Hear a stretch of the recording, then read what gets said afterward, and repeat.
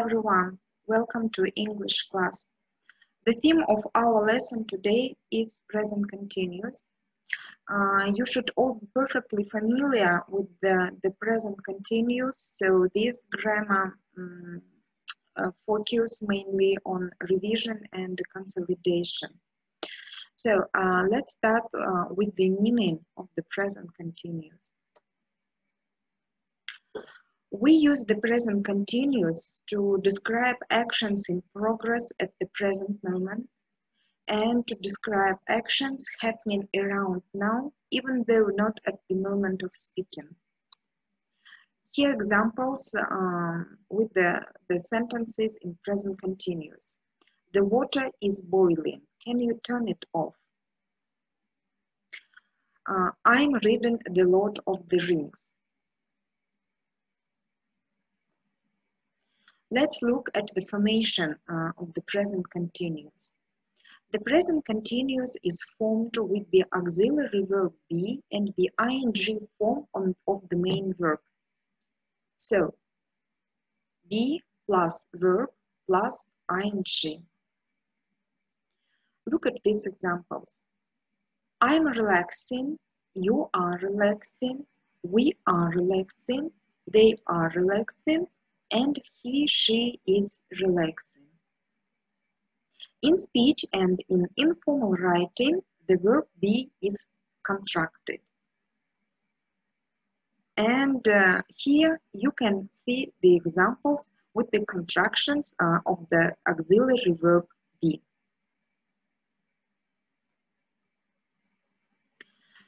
Spelling rules. Verbs ending E drop the E when they add ing. So, let's take a verb like.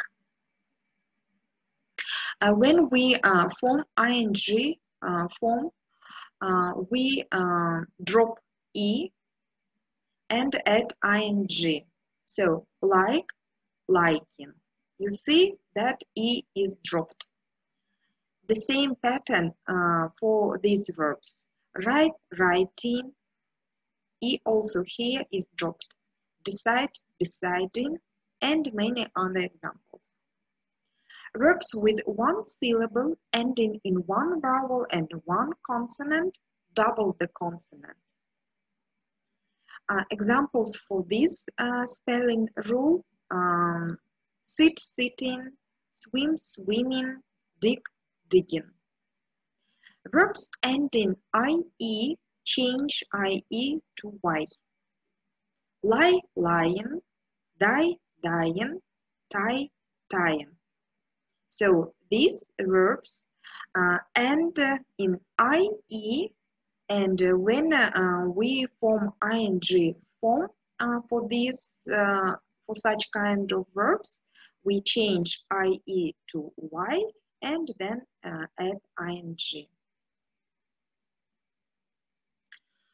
So, how can we form questions in the present continuous? Yes/no questions are formed by inverting the subject and the auxiliary be. Examples: am I writing? Are you writing? Is he, she writing?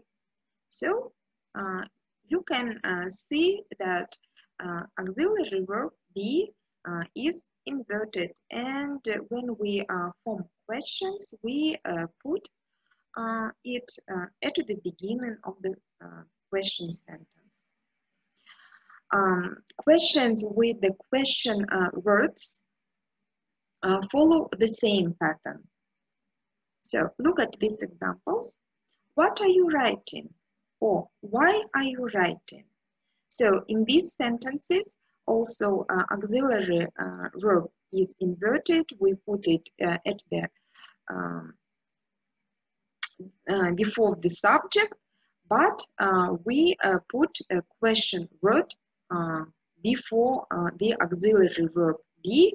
So question word is at the beginning of the sentence. Then we put auxiliary verb be, and then goes subject.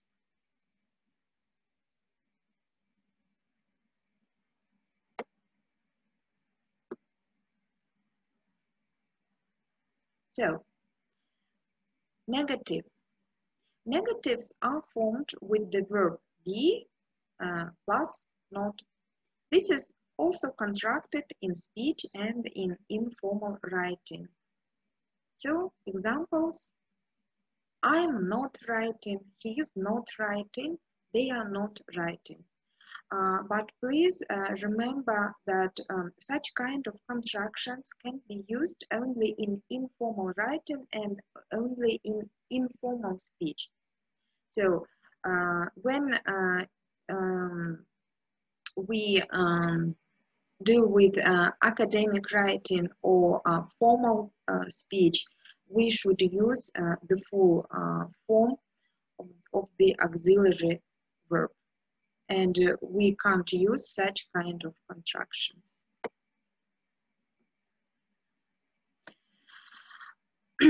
Some students still mix present simple and present continuous, and sometimes make mistakes.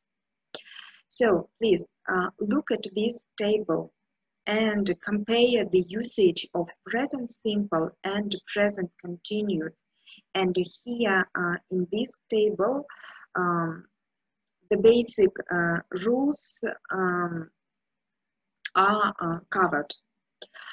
So, present simple is used for permanent actions, for our habits and routines, for facts which are always true, and mostly in general situations. Present continuous, mostly used for temporary actions, for progress, for actions which in progress now, for events happening at the moment, and mostly for when we speak about a particular situation. So please remember these points and keep in mind. This very important, and try to remember and don't confuse the usage of present simple and present continuous. When we speak about present continuous, we should mention action and non-action, or we can also say state verbs. A state is when something stays the same. An action is when something happens. So verbs which describe actions, so action verbs, can be used in the present simple or continuous. For example, I usually make the lunch at the weekend, and I'm making the lunch. So the first sentence is in the present simple, and the second sentence is in the present continuous. The verb make, it's an action verb, so we can use it both in the present simple and continuous. Verbs which describe our states or feelings, so not actions, are not usually used in any continuous form, not only a present continuous, in any continuous form, even if we mean now. For example, I know what you mean. So, verbs now and mean, they are state verbs, and we can't use them in the present continuous, even if this action is happening now. We can't say, I'm knowing what you are meaning. It's wrong.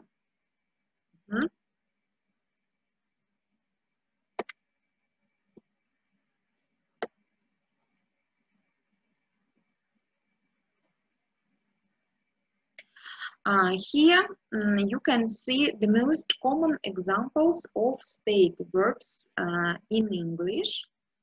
So verbs related to senses, feelings, thinking, possession, being are state verbs. So let's look at the examples of state verbs. Appear, hear, look, like, see, taste, like, hate, love, prefer, want, wish, belong to, have, own, cost, recognize, all, and many other examples. All these verbs are state verbs, and we should be careful when we use them in the present continuous. But there are some exceptions. A few verbs in the previous list can be both action and non-action. They can have a state meaning and an action meaning. And examples of such kind of verbs include be, have, taste, think. So here examples. I have two sisters. So in this sentence, the verb have has the meaning of permanent state. So we can't use it in continuous form. I'm having problems with this computer. So in this sentence, the verb have has the meaning of temporary action. So we can use it in this case in the continuous form. And sometimes state verbs can describe temporary feelings. So in these situations, state verbs also can be used in present or other continuous form. Example, how are you getting on at your new school? You can give answer like I hate or I'm hating it.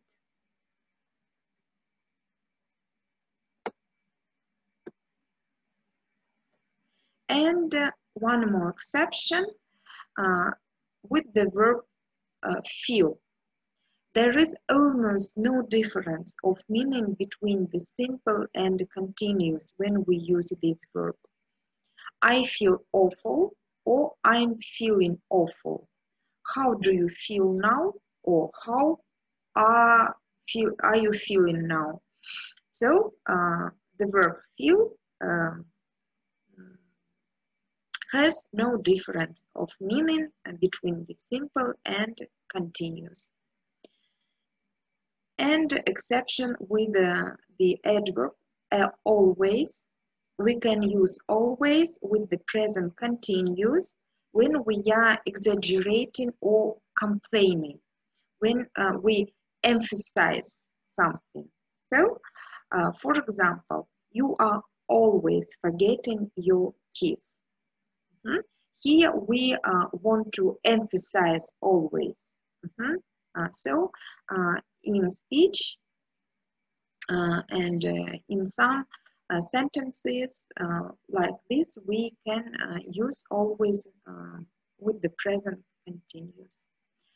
So that's all for today about present continuous. Now we do some exercises for consolidation. Thank you for your attention.